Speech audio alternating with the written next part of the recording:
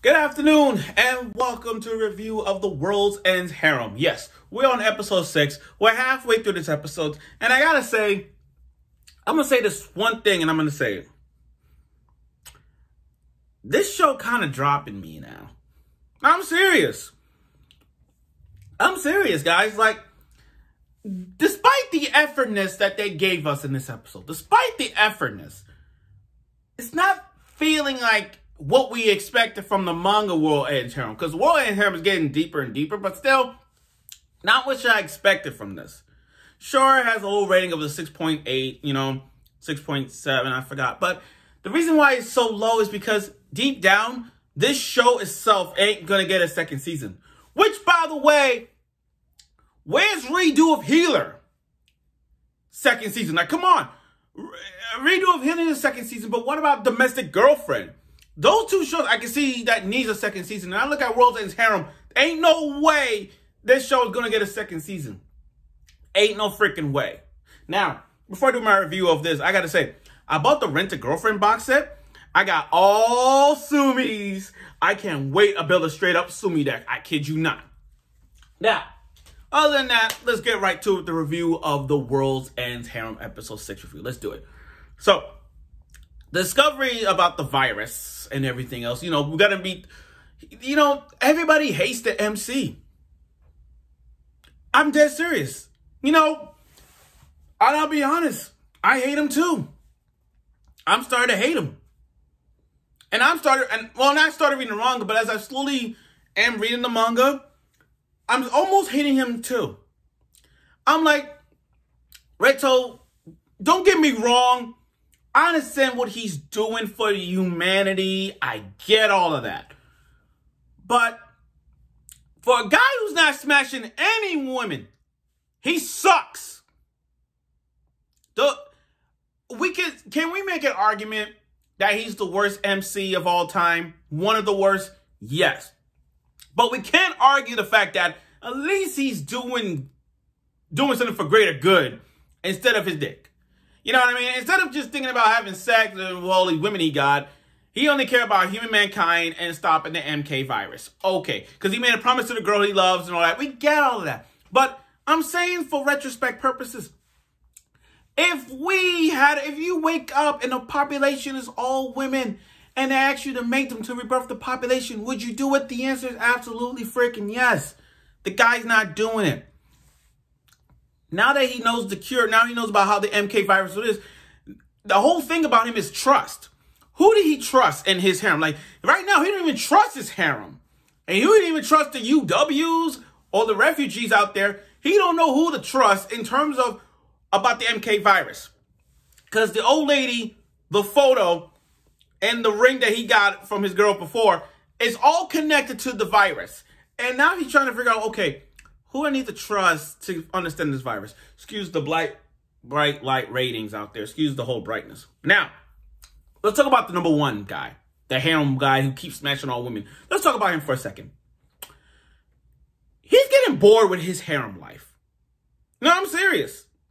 He's getting bored. Because the whole thing, he's smashing all these women. He got all three women, But it's not enough. He feels that he's smashing the same women over and over again, and it's not enough. He wants new takes. He wants something else involved. And his assistant, she ain't doing nothing. Like, she's one of those harem girls that just watch on the sidelines and don't want to be part of it. Kind of like Redo of Healer. And I'm going to compare Redo of Healer for a bit. Remember how Kiryu, the healing hero, one of the best male protagonists of all time, should have been up there at Anime Awards? He's got the princess, he got the sister, he got Princess Flare, he got the sister, he got Setsuna. And he got the sword hero. Well, not the current sword hero that, the sword woman. I can't Kiria, but my point is, and then you got Eve, the demon lord, who didn't smash, who didn't want to be part of his harem, but later on it did. But I ain't gonna spoil that much. But you get what I'm saying. That's what happened. So this MC just going in his limousine, and that's how the group is. So he's all thinking about who he want to smash next. And then right off the gate, he wants to smash the MC sister. Why? Why? First of all, that's his sister. You don't do that. That's fucked up. That is fucked up. Even the MC, even Reito himself, doesn't want nobody to be close to his sister. Now, it's not you sugar no sorrow route. That's not what I'm saying. But there's no way Reito is going to let some random guy, well, one of the five guys to rebirth the population will actually smash his sister. I mean, smash some guy's sister. He ain't going to do that. That's why, and I like how Reito's sister kind of rejected it, because this is the first time he accept rejected. Because remember, as soon as he wakes up, he smashed any woman. But now that he's understanding, like, oh, it's easy to get rebounded. So now he's understanding it. His harem has some pros and some cons. The good and the bad.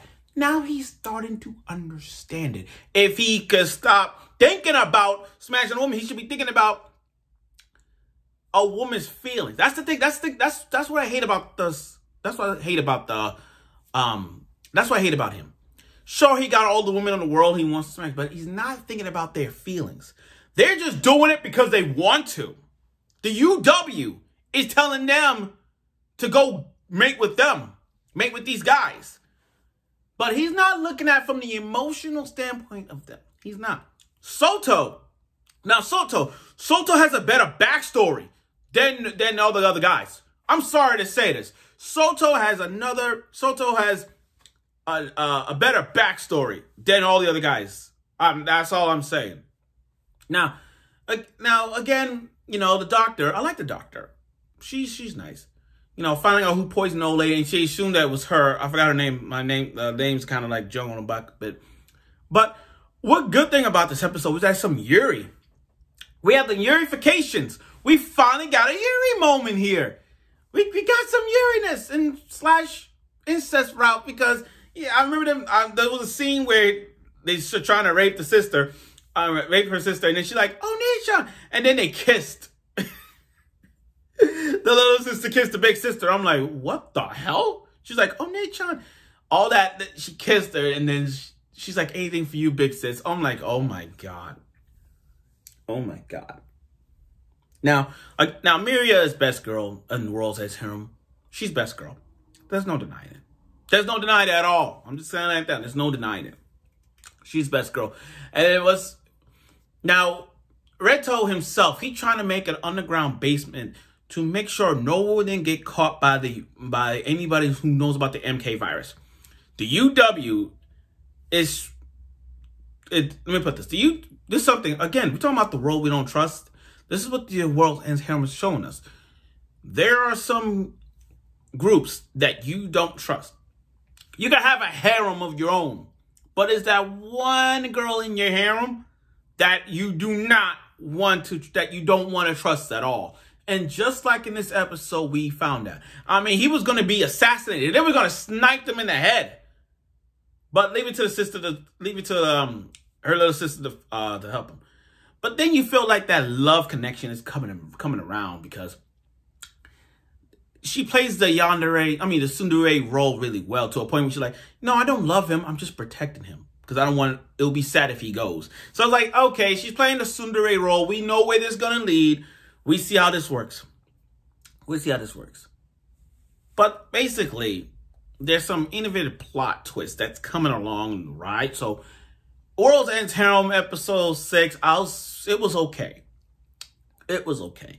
I mean, like I said, we get to see more of the hero. We get to see more of him, given the fact that he now realized he doesn't want any other women but the sister. So now it's like, oh my god, he's going to end up in that route. But I hopefully, well, I'm not going to spoil any much, because I know some of you haven't read the World's Ends Harem. But like I said, the World's Ends Harem, I didn't like the direction it's going because of what is going on right now.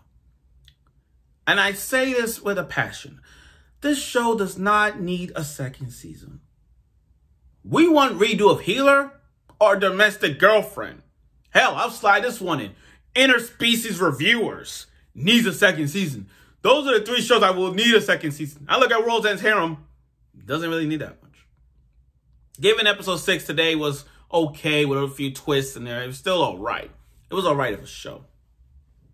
And even though we got some fan service going on, high quality fan service and some Uriness, you know, it's okay, good.